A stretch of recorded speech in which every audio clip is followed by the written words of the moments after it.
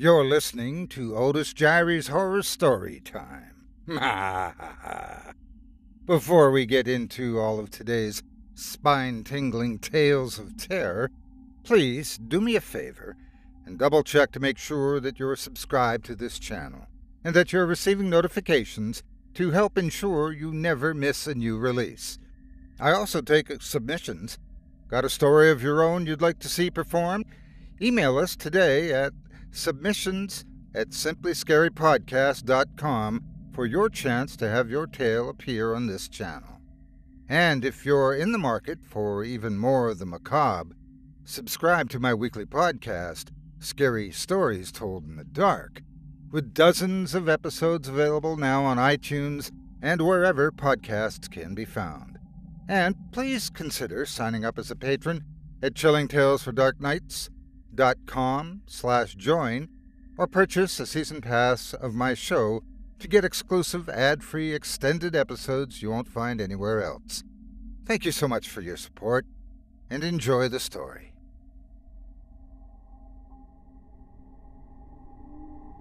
She's Waiting in the Reflection by Micah Edwards. Performed by Otis Jiry. I wasn't always alone. I used to have friends, 4 or 5 at least. Good friends, actual friends. The kind who matter to your life. I'm pretty sure I had 4. I don't think there were 5. I'm going to tell this story as it probably happened. Otherwise, it'll be full of I thinks and I guesses, and it must have beens. So just know that this is true as far as I can put the pieces together.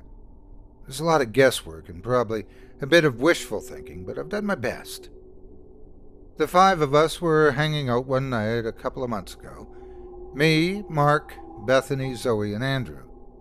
It was a game night, so we sat around with beers and snacks and casually insulted each other all night, all in good fun. It was comfortable, fun time with friends who go way back.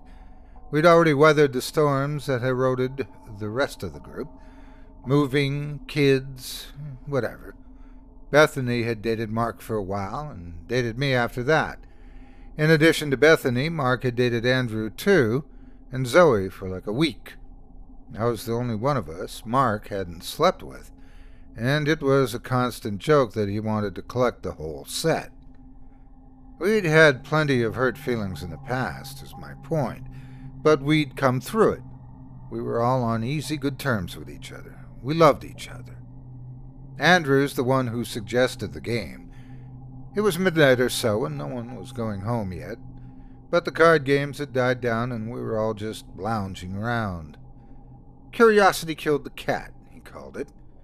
He made a spreadsheet and put it up online, and we all got our phones out to edit it.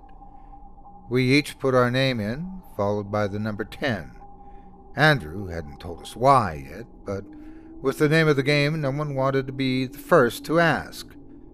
Andrew just stared at us, expectantly, though, grinning, and finally Zoe broke down and asked him what the deal was.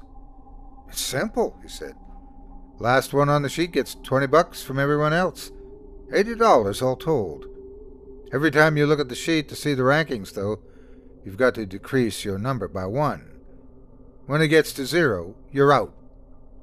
"Well, I just won't look then," laughed Mark. Andrew smiled. 2 catches. No one ever has to tell you if you've won. So if you never look, we might all owe you $20 that you'll never know about. And also, everyone's allowed to lie. I could tell you you've won, or that I have, for that matter. If you want to find out for sure, you'll have to go look. What's to stop me from just looking and not decreasing my number?" asked Mark. Andrew looked hurt. "Basic honesty?" "A sense of self-worth," I added. "Not ripping off your friends," offered Bethany, and Mark threw up his hands in surrender. All right, no cheating, got it." "Last rule," Andrew said. "Everyone puts a link to the sheet on the front page of their phone. That way we'll all have to think about it. Curiosity begins, Now, remember, all you have to do to win is just don't look. Oh, man, I just won, said Mark. I don't know how you all looked so many times already, but you guys all owe me $20. We pelted him with popcorn. The first few days were easy. No one could possibly have been out so soon, so the urge to look was low. I would have forgotten about it entirely, except that every time I opened my phone, the little spreadsheet icon labeled Curiosity was sitting right there, waiting for me to click it. After a week, I cracked for the first time. I had to know how my friends were doing with the temptation, and 10 was such a high number, it was hardly going to matter if it dropped by 1, anyway. If I wanted to, I could check it every week for 2 months and still be in the game. So I opened it. Bethy and I were the only ones still at 10, and of course I promptly changed my number to 9, joining Andrew and Zoe. Mark was down to 8 already, which fit. He was never the patient sort. I closed the window and sent a message to the group, to my friends, reading, "Mark, how'd you get down to 4 so soon?" My phone buzzed a minute later with a response. Left my phone open. Kat walked on the keyboard, changed my number. "Thanks for letting me know. Everyone else better log in and check the numbers too." I laughed. It would have been marginally more believable if Mark actually owned a cat. This started the lying in earnest, though. Not a day went by without one of us trying something to get the others to look. Sometimes it was by group message, but more often it was a direct communication. They ranged from the blatant, like Zoe's, "You must have a will of steel. Your score's double mine," to Andrew's subtle, "Mark's out. Want to help me trick Zoe into lowering her score next?" That one actually got me. I legitimately wasn't sure if Andrew was telling the truth or not, and we were almost to the end of the second week anyway, so I clicked Curiosity to find out, dropping my score to 8. If I had to bet before I signed in, I would have said Andrew was telling the truth. But Mark was still in there at 6, and Andrew was the only one of us left at 9. I resolved to up my game. Bethany and Mark made the next move a few days later, early into the third week. Bethany sent the group a message. "Nice work with the creepy interface, Andrew." Mark responded a minute later with, "Yeah, I saw that over the weekend. Didn't know you could do that with spreadsheets." It was a setup, an obvious setup. But what if it wasn't? What if there really was something cool to see and I was missing out? I wouldn't put it past Andrew to add something as a lure. I resisted it for a full day, then broke down and opened the spreadsheet. We were into the third week anyway, so I was still basically on track. As I suspected, there was nothing there but our names and numbers, and I grudgingly dropped mine to a 7. As I was looking over the other numbers, Andrew still at 9, Mark all the way down to 3, Bethany and Zoe both at 6. I spotted something, though. It was subtle, hidden in the background, and I had to angle my phone around to catch the light just right before I got a good look at it. Somehow, Andrew set it up so that it looked like there was a creepy, black-eyed woman standing over my shoulder in my reflection in the phone. When I tilted the phone, she moved with the image, just like she was actually in the room. It was so convincing. I even looked behind me to make sure, but there was obviously nothing there. I exited the spreadsheet and looked at my reflection in the phone. Nothing. I clicked Curiosity again, reloading the sheet, and as I did, she reappeared. I examined her more carefully this time, impressed with the detail and reality of the picture. She occupied a specific place in the room, and I could walk all around her. She never moved, but when I got close, I could see the faint rise and fall of her chest as she breathed. Her eyes were solid black from corner to corner, and when I peered closely at her slight smile, through parted lips I could see that behind her teeth was more blackness, as if she were hollow inside. I waved my arm through the space she should have occupied if she were really in the room, but of course hit nothing. In the reflection, though, I saw the slightest flicker, as if she had ducked aside and returned impossibly fast. Her unwavering stare was starting to creep me out, so I reduced my number to 6 and closed the spreadsheet again, watching her vanish. Okay, that was seriously cool. I texted the group.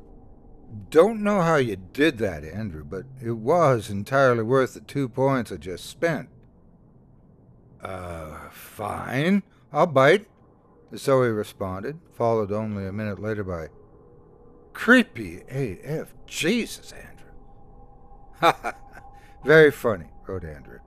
Dude, just take a bow. That's nice work, I texted. Yeah, gotta know how you did that, added Bethany. Are you guys serious? Drop the game for a second and tell me, came Andrew's reply. No game drop, but you're welcome to spend a point to go find out, mocked Mark. Things were quiet for almost an hour after that, before Andrew's next message. If you're seeing what I'm seeing, creepy reflection lady, I didn't do that. And as far as I know, that can't be done.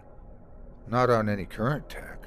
And definitely not in a cloud spreadsheet showing on random phones. I got a private message from Zoe. You think he's serious? Can't be, I wrote back. But I frowned as I wrote it. I really couldn't figure out any way that he could have created an image like that, and more to the point, I couldn't think of why he'd deny it if he did. It wasn't helping him win curiosity, and freaking us all out wasn't Andrew's style. Mark's, sure, but there was zero chance that Mark had done this. We'd have to show him how to add the icon to his phone when he started the game.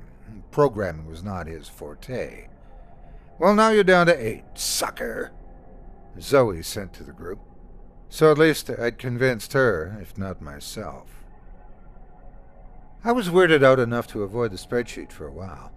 It didn't take the icon off my phone, but instead of tempting me as it had before, I just felt a vague dread when I saw it. I clearly wasn't the only one, because partway through the next week, Zoe texted us, You guys want to just drop the game? Not when there's $80 in the line, texted Mark, followed by, But you can drop out. Just go look at the sheet a few more times. Bethany replied with a non sequitur. Guys, whose idea was this game? I started to reply, then stopped. It had to be one of the 4 of us. I remembered when we set up the spreadsheet and we were all in the room. But somehow I couldn't remember which one of us had come up with the idea. Who knows? We were all drunk, replied Mark. No, we're missing someone, insisted Bethany. Who? Texted Mark. It's just the 4 of us, has been for years. Bethany. Then why is there $80 up for grabs? It's hard to judge pauses in text, but I could picture Mark making the same face I had moments earlier when I tried to remember who'd suggested the game. I must have been including myself, came his uncertain response. No, there was someone else. Someone's been lost. Lost? Lost how? If there had been 5 of us, there would be another name in the spreadsheet. Reluctantly, I clicked the curiosity icon to see. I held the phone off to the side and at an angle, trying to make sure only the ceiling's reflection showed. There were 4 names, just like there should have been. Bethany at 6, me and Zoe at 5, and Mark at 2. As I watched, though, my number changed to 4, and Mark's dropped to 1. I closed the sheet quickly and texted Mark, Are you editing the sheet? In reply, he sent me a blurry selfie taken in a bathroom mirror. It showed him standing alone in the empty bathroom, the look of abject horror on his face. Can you see her? I can see you, I sent him. She's in the mirror right now, not in the phone, the real mirror. I'm afraid to look away. Stay there, I'll come get you, I texted. I ran for the door, grabbed my keys on the way. I was in my garage, starting my car before I realized I had no idea why I was in such a panic. My rent was paid. I didn't have any plans for the night, so why was I in such a hurry? Puzzled, I put the car into reverse, planning to figure it out in a minute. When I checked the mirror, though, I stomped on the brakes in terror. The black-eyed woman from the curiosity sheet was in the back seat of my car, smiling and staring directly into my eyes. She wasn't alone either, but I tore my eyes away before I could see anything more, grabbed for the door handle, and spilled myself onto the garage floor, scrambling for the stairs. I slammed and locked the door behind me, panting for breath. I messaged Bethany and Zoe, fighting autocorrect with my trembling hands, to warn them, trying not to look directly at my phone. Curiosity lady in reflections, don't look. Oh, Jesus, she is. I can see her in my phone. Zoe wrote back. Bethany, don't look, I said. Typing this, looking on the floor, texted Zoe, you guys can have the $80 if I can just quit playing. Bethany wrote, why $80? So we figured out at that point. We figured out that Mark and Andrew had been lost. I mean, I don't know if those were their names, of course, but I have to call them something, and I like those names. But I think Mark was a strong, big guy, maybe some kind of lunk, but a really good-hearted one. Andrew was kind of nerdy, but not too awkward. Probably had glasses. Maybe that's why he went out so fast. If she was reflecting in his glasses, he'd be screwed. As to how we set this off, I still have no idea. We talked about it for a while, I think, but that just made it worse for Zoe, and Bethany and I let the topic drop once we realized it was just the two of us. It was a bad day for both of us when we understood that we must have once had a group chat that we couldn't remember. It was getting hard to measure bad days anyway. Neither of us had left the house for some time. I blindfolded myself and spray-painted the bathroom mirror and all of the chrome faucets so I could shower again without worrying about seeing her in the reflection. But I forgot about the towel rack and saw her there when I was drying off. She wasn't alone anymore, like I'd noticed in the car. There were 3 other figures with her, hard to make out in the thin strip of reflection.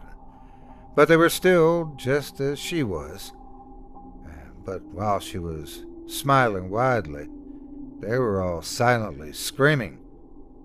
I spray-painted the towel rack after that, of course, but I was so jittery from the scare that when I picked up my phone to text Bethany and let her know what I'd seen, I dropped it. It landed face up on the floor. My horrified expression a perfect counterpoint to the leering grin of the black-eyed woman leaning over my shoulder, practically touching me. Bethany and I switched to voice conversation after that to avoid seeing the phones. At least I assumed we did.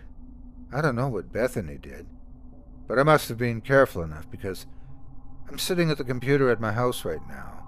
A glare protector on the screen so that it can't reflect, and right next to my keyboard is $80. I think this means I won. I think it's over. But even if it's just me now, I remember the rules. Everyone can lie. I've counted, though, and I think I'm still at 2. I should be able to check the sheet to see if I'm the only name on it, and to see if the black-eyed woman has 4 screaming figures with her now. Then I'll know if it's over. But what if I miscounted? I'm not going to look. Wish me luck. Thank you so much for taking time out of your day to listen to this story in its entirety. If you've enjoyed what you've heard and would like to support me and my efforts, hit the like button and do not forget to subscribe and turn on notifications today. And please share this video with everyone on your social media. With just a few clicks, you can help this channel grow and reach new listeners. You can also support me by subscribing to my podcast, Scary Stories Told in the Dark, with dozens of episodes available now. Visit simplyscarypodcast.com for more details today. For exclusive, ad-free extended episodes of my program, including stories you won't find here on YouTube. Visit chillingtalesfordarknights.com/join and sign up as a patron today, or pick up a season pass for my show. Lastly, if you'd like to contribute directly, you can support me with donations at patreon.com. Just visit patreon.com/Otis Jiry. That's patreon.com/OTISJIRY. Thanks again for listening and for your support. Have a great day, and God bless you.